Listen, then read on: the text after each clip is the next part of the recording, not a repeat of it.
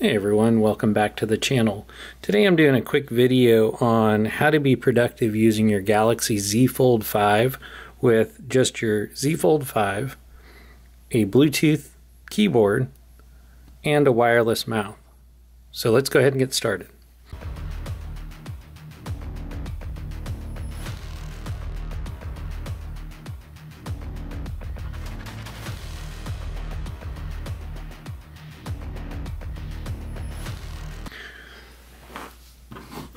First of all, we've got the Z Fold 5, which is our tablet-sized phone.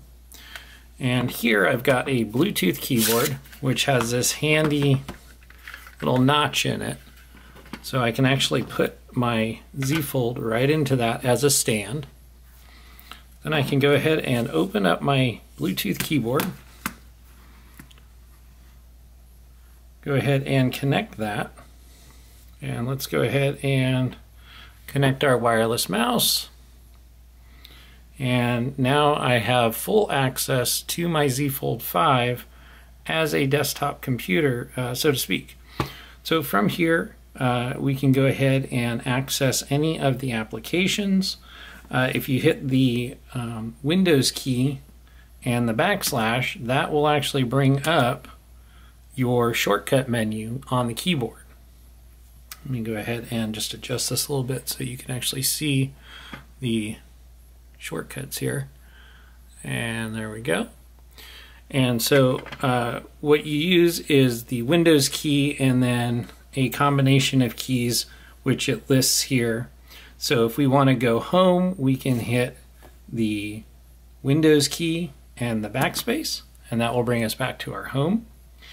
If we go to Command and delete, that will take us back a screen. If we do Alt Tab, that will allow us to actually switch between all of our applications. So just like on a Windows machine, you can search through whichever application you want, and then once you're at that application, then you can go ahead and select it, and that will be full screen on your Z Fold 5. So I've got X up here, for instance. You can still drag and drop just like you would on your Z Fold 5 to do split screens. So if I wanted to, say, open up a browser, I can go ahead and click on this. Open up the browser here. Oops. And get a little finicky using the keyboard or the mouse here, and we can go ahead and put it in a split screen. So now I've got my browser over here, and let me just go ahead and maximize that. So the scroll buttons all work, the back and forward keys work on the mouse. So if we go ahead and just click into an article here, I can hit the back button and that'll take me back. If I hit the forward button, then I can go forward. I can scroll just like I would on any other computer.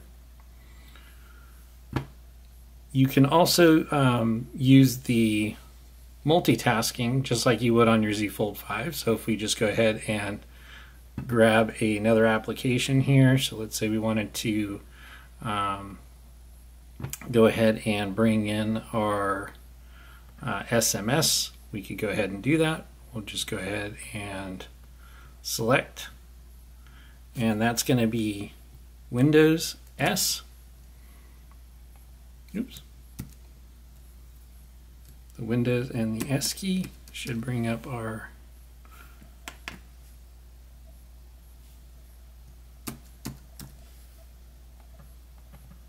there we go. A little laggy there. So we've got our SMS now, and we'll go ahead and click and then drag in our browser. And so just like you can on the Z Fold, you can do this all with your mouse and your keyboard. So this is a really good way to stay productive and have a small workstation and very compact. If you are traveling, this is a great option. Once you're done, you can just close up the keyboard, close up the Z Fold 5, go ahead and store the keyboard away, And this will all fit nice and neat right into a small bag, and you've got a full-blown workstation and 100% productivity.